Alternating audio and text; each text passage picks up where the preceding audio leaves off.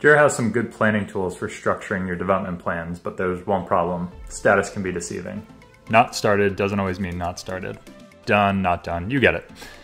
I'm going to show you how to quickly see daily user activity in those issues to paint a clearer picture. We're going to use a free app in the Atlassian marketplace.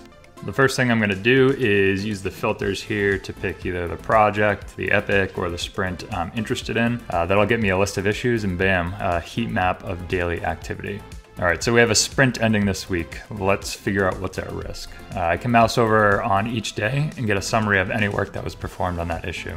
Maybe I'm seeing lots of comments, but the issue still isn't in progress.